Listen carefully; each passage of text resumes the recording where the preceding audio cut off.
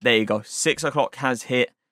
Who is out? Hala, Balotelli, Traore, and we have got Diaby. Oh, he's got 97 pace and 91 dribbling. Oh, 3-star weak foot. I believe he had a 2-star weak foot, so they did give him a weak foot upgrade. High-low, left-footed, 5'7", right mid, right wing, left wing. Love that. Pace is through the roof. Oh, the shot power and the long shot is very poor. The passing on the card doesn't look... I mean, for a winger, it doesn't look bad, does it?